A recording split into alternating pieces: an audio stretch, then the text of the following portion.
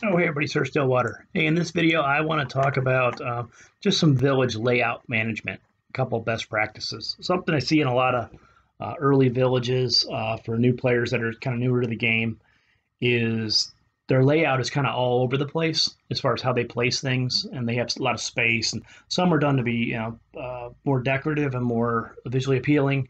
Some are just kind of random, where they have like blank spaces all over the place and a lot of extra roads and things like that that really aren't making the best use of of the the map. So everybody's got their own style, and I'm not digging on anybody or anything, but this is just how I do it, and I figure I'd share it for what it's worth. I know in my guilds that I'm involved with, I like to share some of these tips and tricks with some of the newer members to the game, or members that are less aware of some of these things. So it helps them, and it's good practice. So that said, I'm getting too long in the intro here.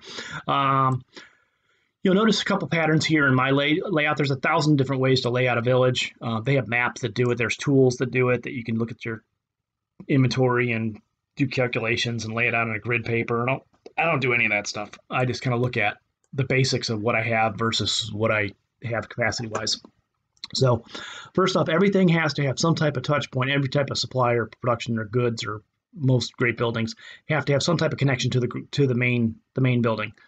So that's what the roads touch that. You want to minimize your road touch points for that. I've got a little bit of a bad practice right here where I got a lot of road touching it, but we'll deal with that later. So also you want to get the maximum benefit of road versus building.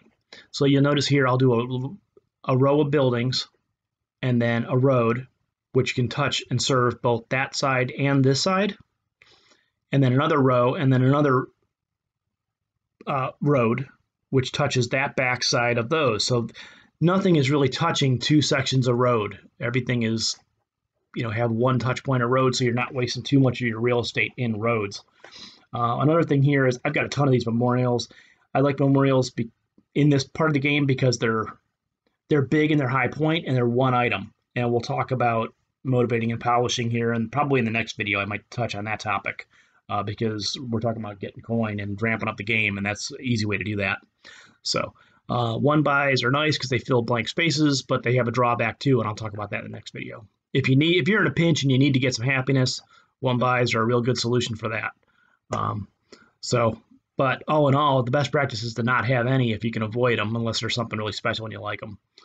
But again, everybody has their own preference. I'm not telling people how to play their game. I'm just telling you what I do and just some of my thoughts. So I hope it doesn't come across wrong. So that said, it's been 3 minutes. I'm going to go ahead and do a little bit of harvesting here. You see my layout. I try to be as efficient as I can. Same deal here. This road, even though it goes a different direction, it's serving one on the outside and second on the inside, and then around and abound. So yeah, we're cranking some production now. 697. My supplies can be my bottleneck. So the nice thing about supplies buildings, I'll close this like totally unrelated note here. Nice thing about supplies is you can sit there and just grind fives if you need them. I mean, if you're 10 away from something, just grind some fives and you got them. Coin, not the case. You get what you get when you get it. So the clock runs and you wait for the clock. So like here, that's why I build a lot of these 5 minutes early, because it just keeps grinding. Sure, it's grinding in sevens, but I'm in the game anyway, so might as well just rake them. So just raking in some coin. Okay, well, that's all I've got in this one. If you have any questions, comments, or suggestions, please leave them below. Suggestions for videos, I appreciate that. And please subscribe. Have a great day. Bye.